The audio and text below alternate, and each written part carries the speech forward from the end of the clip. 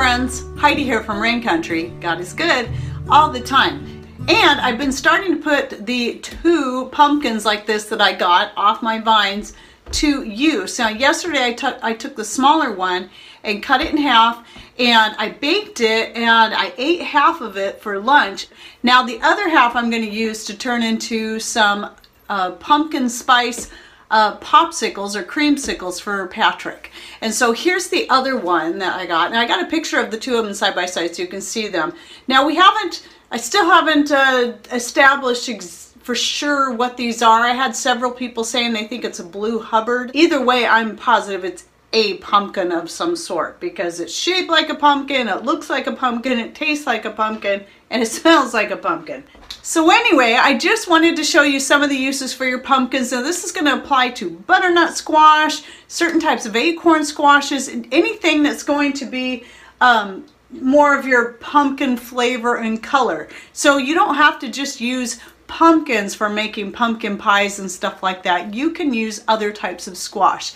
So that's what I'm going to be doing today with these. Now I have a recipe that I put out 2 years ago for a pumpkin dip, and typically you use cream cheese in it. Now in that recipe I use goat cheese, but you can use homemade goat cheese, but you can use whatever type of, you can go to the store and get cream cheese if you prefer, or even try making that vegan cream cheese out of your cashews and pecans. And I have a recipe for both of those that I'll be linking, for both the pumpkin dip and to the vegan cream cheese. And I do have cheese making videos out there too, using dairy cheese, goat, cow, milk, whatever. So I'll try to remember to get all those linked down below. I do have a pumpkin bread recipe from a few years ago, but it was still when my lighting was really dark. I'm going to actually recommend you to the apple spice Brazil nut bread that I made. All you have to do is substitute the applesauce in there for your pureed pumpkin, and then you can have a pumpkin bread, and you don't have to use the Brazil nut pulp. So it's just will give you an idea of how to make a good quick bread using pumpkins or apples or whatever.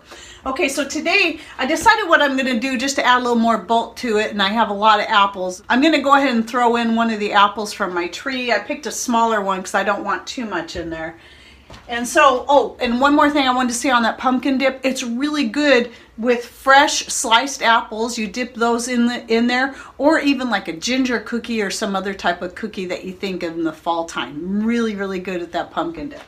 Okay, so what I have here is about 1.5 cups of the pureed pumpkin after I baked it and then just smashed it up a little bit. So it's not really even pureed, it's just mashed. And so I'm going to toss that into my blender. Okay, now let's try it again. There we go. It's been sitting in that measuring cup for a little bit. And now I'm going to go ahead and peel this, or I'm not actually going to peel it. I'm just going to core it and slice it. This single apple, this is optional. This is just some ideas for you. And then I just broke it up and tossed it in there. Okay, and now for some seasonings. Let's put in just about maybe 1/4 teaspoon of cloves. It's easy to get too much cloves, so be careful with those.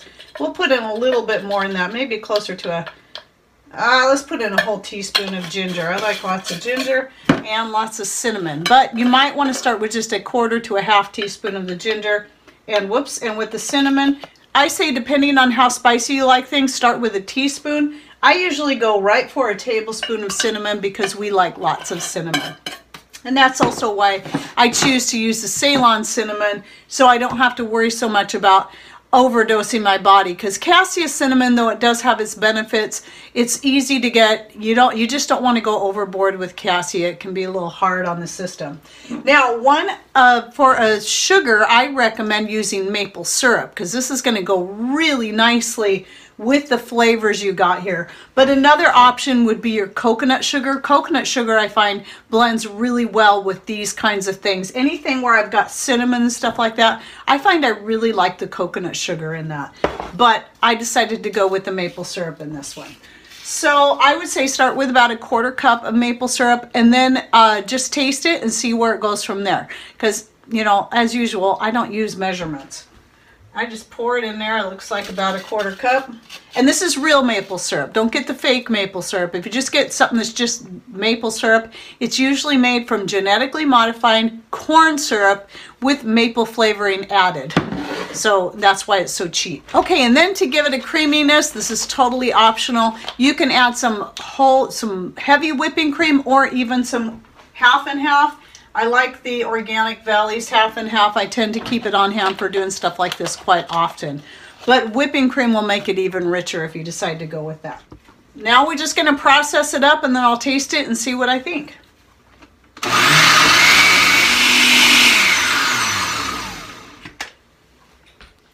Okay, I've decided it needs just a little bit more spice, so I'm going to throw in a little bit more cinnamon, another pinch of the cloves, and just a little bit more ginger. Mostly the cinnamon and the cloves I think it needs more of. So put in a little bit more of that. So we'll go ahead and toss in a little bit more ginger. And it's going to need more maple syrup, so I'm going to put in about another 1/4 cup of that. And a little bit more half and half, which is another reason why I needed more maple syrup, because I'm actually increasing the amount I got here. Okay, well that's pretty tasty. I think it's just right the way it is. So again, when you're doing stuff like this, I never measure things. I just typically throw them together. I have a whole bunch of different recipe ideas for making frozen treats like these. Even though we're into the cold time of the year, Patrick still likes having his frozen treats. And though we'll still splurge and buy ice cream from time to time, I prefer to try to make him healthier treats like this to have on hand so he can have something where he can still feel he's getting a good treat. So I just start filling up the popsicle molds, and I'll link to these below. I find these simple ones made by the Zoku are the best ones I've ever used. They're still plastic, unfortunately. I think they do make some stainless steel ones. I've been kind of eyeballing because, you know me, I'm trying to get away from plastic. But these have been really good. At least I know these ones are BPA and phthalate free. So that's a plus there. And then you just stick your tops in there, and I don't mind at all if it gushes out a little bit around the stick because that lets me know it's in there. I actually feel better about it when it gushes out a little bit, so I'm kind of wondering if these ones could be a little bit more full. And then if you have any excess, just get a little, like a half pint mason jar, or even one of these recycled glass jars. These are pretty heavy duty. These are good for doing stuff like that in. And then I just put it in that, and usually this will be the first thing that gets eaten. And I'll just stick that in the freezer right along with the popsicles, and then that can be something that would be eaten tonight.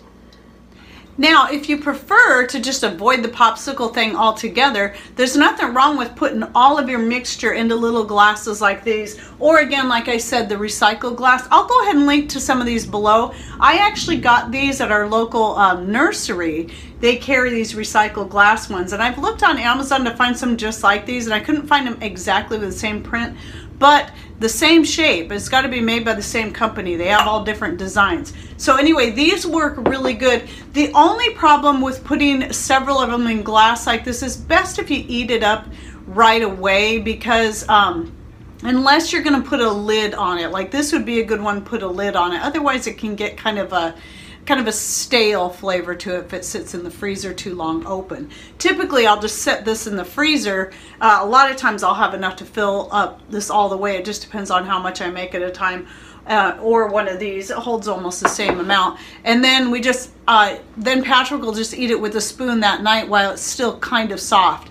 If you let it freeze all the way, it's definitely harder to eat with a spoon, but you just can let it thaw for a little bit. So just some things to consider. You don't have to buy popsicle molds if you'd rather not. I just know Patrick, he does like eating the popsicles, but he also does like these as long as it's not hard.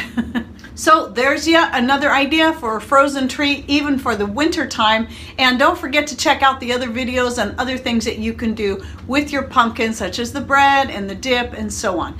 All right, well, I hope you enjoyed this video and that you learned something new and gave you another idea for your pumpkin and other squash. Thanks for watching. Take care and God bless.